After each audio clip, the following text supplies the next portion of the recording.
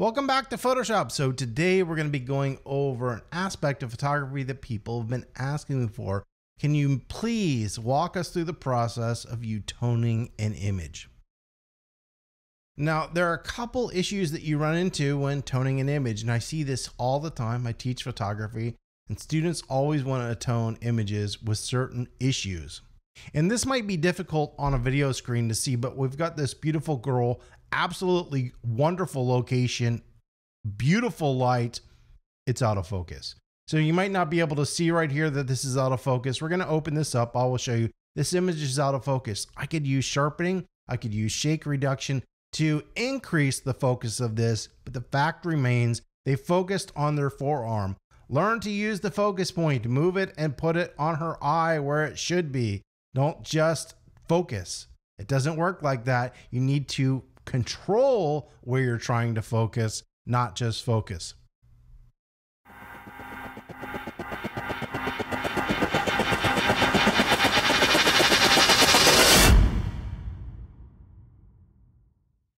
The last thing, we have this image, and what I'm going to do in this image is show you how I would go through toning it. Now look, there's no right or wrong way. We might have 3 different photographers that would tone this a little bit differently. I'm going to be doing a traditional tone. Like, I'm not going to do any funky color grading or anything like that. I'm just going to simply tone this image.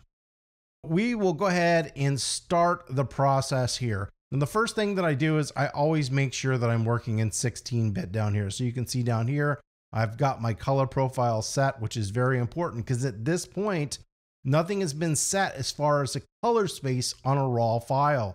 It just saves your image. It doesn't apply anything. So that's why we're applying it now. I want to work in Adobe 1998 because that's what I have Photoshop set in, and I want to work in 16-bit. Now, the first thing that we're going to do is we're going to go into the color profile, and I'm going to decide on the color profile that I want. Now, I don't want a ton of colors in this image, so I'm not going to be using Adobe Color because it's a little bit too vivid for my likes. So in this case, I'm going to use Adobe Portrait because it's going to be a little bit flatter in contrast and have a little less color saturation. The next thing I'm going to do is I'm going to go from as shot, and I usually try auto because I don't like auto in most things in Photoshop, but for color balance, a lot of times it does work. Sometimes it's a little bit too warm, but sometimes it works. Now, I can control that. Remember, color balance doesn't always have to be accurate as the time you shot it. So if you wanted it to warm up a little bit, or if you want it, in this case, I want to cool it off a little bit, we can do that. One thing to remind people, this does have a little bit of magenta in it. You don't want magenta in photos. It's very difficult to get out of skin tones. So if you do have some magenta, in this case, it wasn't totally overbearing, so it's not a big deal. But if you have something that's really magenta, you want to make sure you dial that out. You'd rather have something very yellow than magenta because magenta is difficult to fix. Now, the issue with this photo is the background and the foreground are not very even. So what we're going to do is we're going to adjust this area, and then we're going to adjust this area. The problem is if we make a global adjustment in this basic panel, meaning it's going to affect everything in this whole image. If I try to brighten it to make her look good, it's brightening this too much and making that way overexposed. So we don't want to do that. Now we can open this image up. I like to open the contrast or lower the contrast and then open the shadows. When you have a flatter image, it makes adjusting the image a lot easier. It makes it easier to open areas and it makes it easier to darken areas. The next thing that we're going to do is we're going to go over then to the selective adjustment. And the reason is because most things that you're going to be doing in photography are going to be selective, meaning they're going to be in one specific area. So in this case, we're going to go ahead and reset this, and I'm going to darken the sky up a little bit.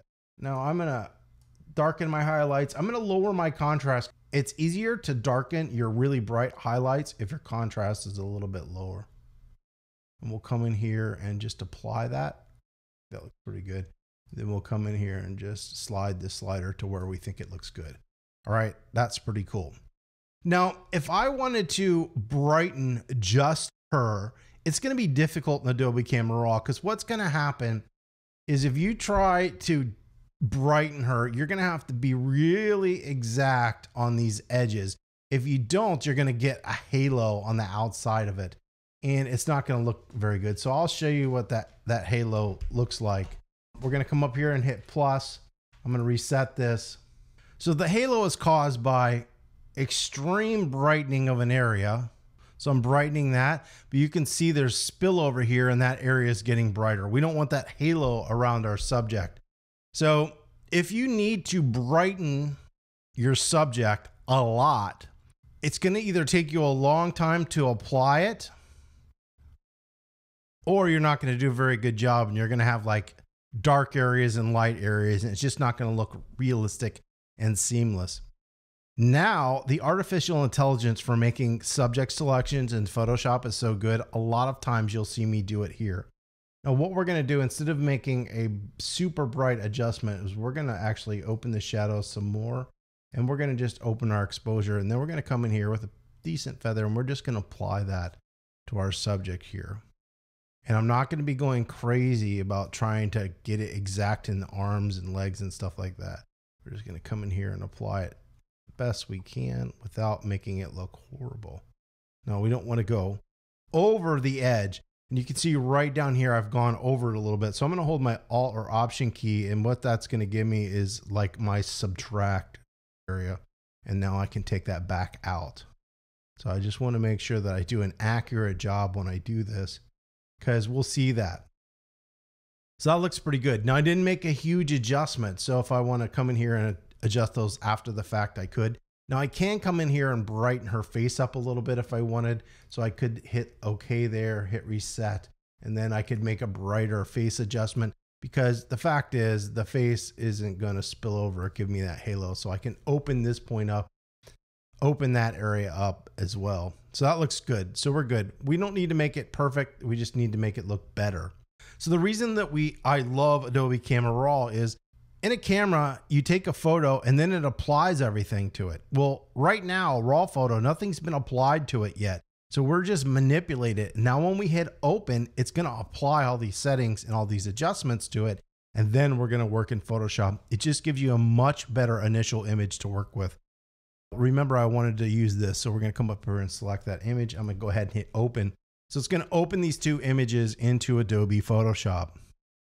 So here's that first image that I was talking about, and we'll zoom into her face, and you can see, yeah, it's totally out of focus. Yes, I could use shake reduction. Yes, I could do things to fix it. But the fact is, this person focused here on her arm with a really shallow depth of field, which would have been good, but yeah, it's just not going to be savable.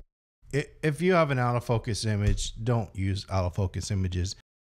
Photographers and people look at this and they can tell in 2 seconds whether your image is sharp or your image is not sharp. So this looks pretty good. We've got our image here. I'll hit Command 0 just so it's a little bit bigger in the frame and you guys can see what I'm doing. Now remember I said I love the new AI. So I can come here for my new selection and hit Select Subject. And notice it's all done almost a perfect job of selecting my subject. So now I can come in and I can really do an accurate job with brightening just my subject up and not affecting outside of that area. When you make that select subject, it's not actually feathering your image. If I wanted to feather my image, I would have to go up into select and mask.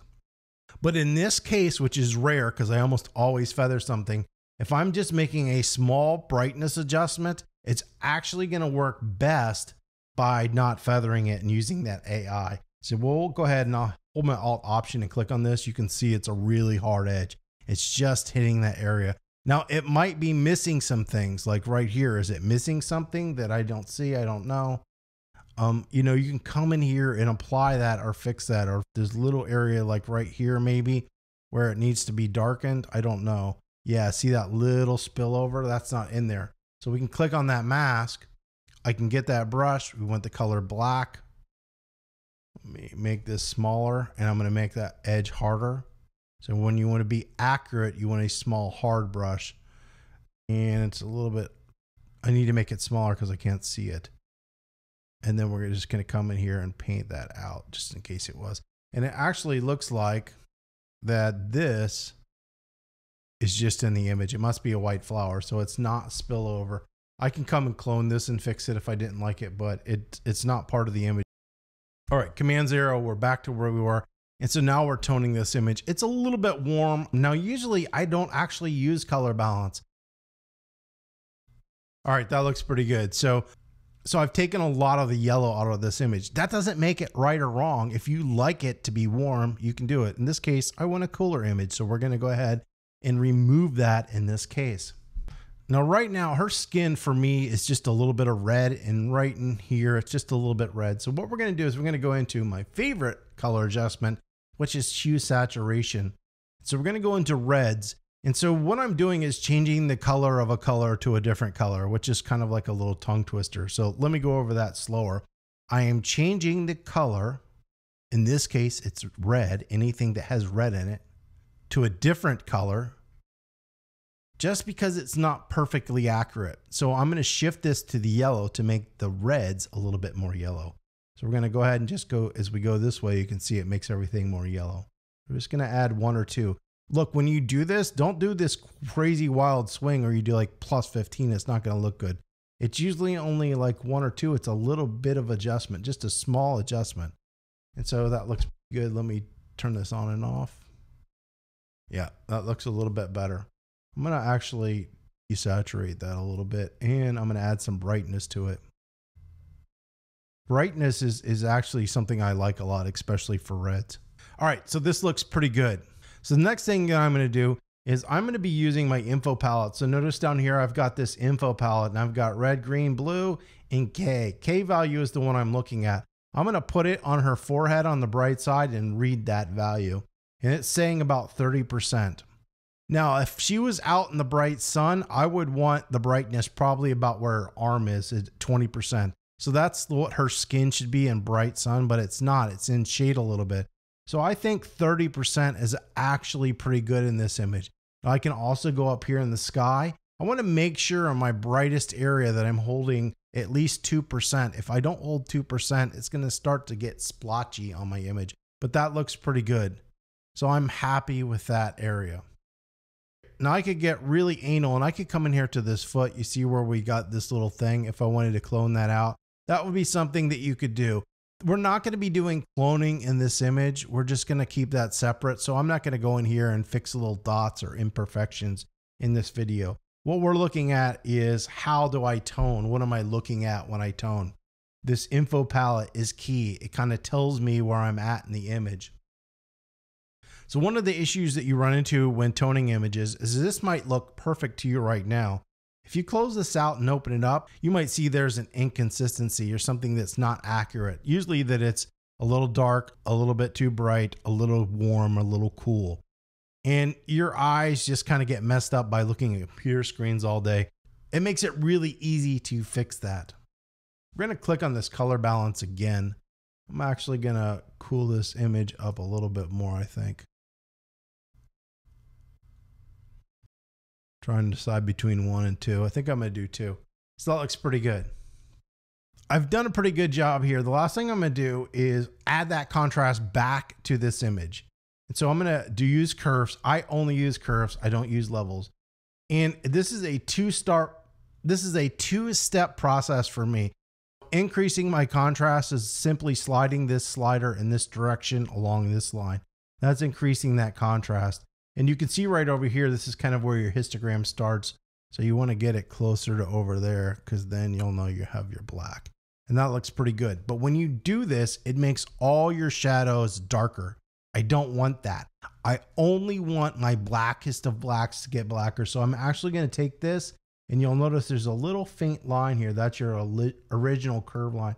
I'm going to drag this back up so that this area isn't affected. It's just affecting these dark shadows to make them darker.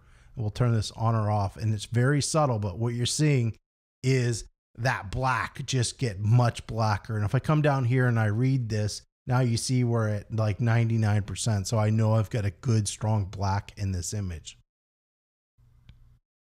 Now the next thing that I would do to tone this image, and you can see I didn't do a lot of steps. If you photograph an image correctly, you don't have to do a whole bunch of stuff. to tone an image. You only have to do a whole bunch of stuff when toning an image when you screw it up. So the next thing I'm going to do is hit Save As. So I'm going to do Command Shift S, or it's Control Shift S. And I want to save this as a Photoshop file. I've just got this in my downloads, which is okay. So I'm just going to save this as a Photoshop file. So I'm going to go ahead and hit Save and save that. Anything that I have saved as a PSD or Photoshop file, I know I've toned or worked on. You'll notice I did not sharpen this image. Why did I not sharpen this image? Because you only sharpen an image if you're going to print it or use it. Don't sharpen an image at this point. It's not going to be beneficial to you. If I decide that I want to put this on social media, and we're going to save that out. So let's say we're just going to save this out at 1500 pixels. Now I'm going to go through that process. First thing I'm going to do is I'm actually going to flatten this just to make it easier for people to see. Then we're going to go to Image, Image Size. And I have a lot of this automated as an action, but I'm showing you what I'm doing. Now, when you save for the web, you save in pixels. Your resolution doesn't matter. None of that stuff matters. All we're trying to do is save for pixels. So we want 1500 pixels. And we're going to hit OK. And this is going to get dramatically smaller. Command 0 to enlarge that back up. I'm at 175% of this image. So when you're sharpening, you want to be at 100% of your image, which is kind of small on my screen. Depending on the resolution of your screen is going to be dependent on what it looks like. Now, I have noticed that when I save for the web, I need to open my image up just a little bit because I'm going to be converting this from 16-bit to 8-bit and sRGB. And that's really dumbing down the photo. It's compressing the tonal range and the colors and everything. And what happens is it gets just a little bit flat. I'm going to hit just a basic Command M, which is curves. And I usually just brighten everything up just a hair. And that's going to get it back to where it was. What you have to remember is, a screen is probably the best an image is ever going to look, especially on a high resolution 5K screen. When you print it, printers can't print as well as a 5K monitor can display colors. It's nowhere close. We need to compensate a little bit for that dumbing down process when we go to the web. So that's why I'm making that adjustment. So the next step after sizing is to sharpen your image. Now look, there's a whole bunch of different sharpening methods out there. I just made a really long video on sharpening. So if you haven't seen it, watch it. It's not about the method, it's about how you apply it. So we're going to take that into account here. Once again, and I could have saved my mask from before, but we'll hit Select Subject. I don't want to sharpen anything but my subject in this image. So I'm going to make a selection because then I can turn this selection into a mask. And what I'm going to do is I'm going to hit Command J to duplicate that. And you can see now all we have is just this subject. So that's going to be the area that I'm going to go ahead and sharpen. And we go up here to Filter, Sharpen.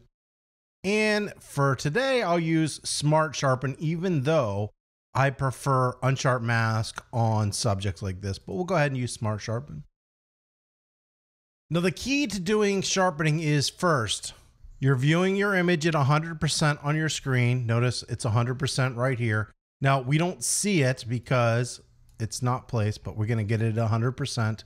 And then you're going to sharpen your image. Now, I know a 1500 pixel image is going to be way too sharpened at 92%. So 92% would be something for printing. The higher the resolution, the more you're going to need to sharpen. The less the resolution, the less you're going to need to sharpen. Usually at this, I do about 40%, so I'll just type in 40. Somewhere between 35 and 40%, and that looks pretty good to me. I've got my radius at 1.1 and reduced noise, I'm going to set to 0. And that's basically it. I'm going to go ahead and hit OK, and I'm done sharpening this image. Next step in doing this is, because this is going out to the internet, we need to change the color profile. I've been working in Adobe 1998. The web uses sRGB. So we will go to Edit, Convert to Profile, and notice source space, what we're working now is Adobe, and we want it to convert to sRGB. Now, when you click OK, you're not going to see a change in this image at all. It's just converting the color space, but this isn't something that you will see a change in on your screen. Now, the last step is going to be Command-Shift-S, or if you're using the new version, notice you're going to have to use Save as a Copy, but I've gone to Legacy and I have a video on that. So if you want to watch about the new saving process, go ahead. But I've switched mine. So Save As still works. I've got it as the Legacy version. And I can change this to JPEG. I'll just keep it as the same file. We're going to replace the one that I already have there. I'm going to do it at a JPEG compression of 12, so I get my highest quality. And really important, you always want to use baseline standard. Do not use these other two. Hit OK. And that is it. But that's basically the process that I use to tone an image in Adobe Photoshop. If you have any questions or you want me to take a look at one of your images, remember, we have the new Facebook group that allows you to upload an image so I can see it and make suggestions on the image. Otherwise, if you have any comments or questions, you can leave those below. And as always, don't forget to subscribe.